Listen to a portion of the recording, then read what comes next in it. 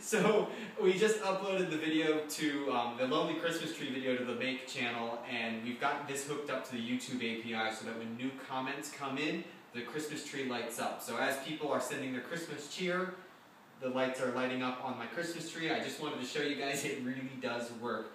So yeah, keep leaving the comments on the Christmas tree video. I'm going to put an annotation down below so that you can watch that and learn how to build your own. Thanks, bye.